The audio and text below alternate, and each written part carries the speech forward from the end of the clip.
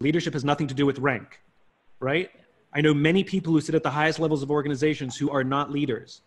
We do as they tell us because they have authority over us, but we would never choose to follow them. And yet I know many people with no formal rank and no formal authority who've made the choice to look after the person to the left of them and made the choice to look after the person to the right of them, and we would follow them anywhere. We call you leader not because you're at the top. We call you leader because you went first, because you took the risk to head towards the danger. You took the risk to express uncertainty. You took the risk to ask for help.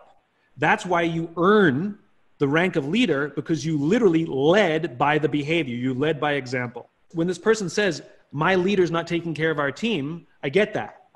The question is, who's taking care of the team? You can be the leader you wish you had. It does not require rank or authority to pick up the phone and say, how are you?